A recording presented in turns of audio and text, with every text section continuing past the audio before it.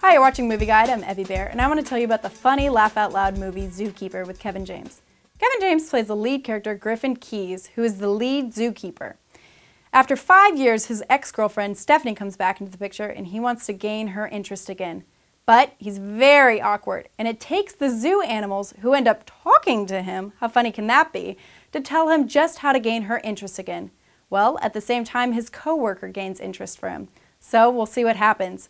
The quality of Zookeeper is a little iffy, but it is funny, and there are some elements that you need to be cautious about, like the environmentalist message about how men are equal to animals, and also some scatological humor. So I would suggest preteen and higher. You be the judge, though, and read the review at movieguide.org.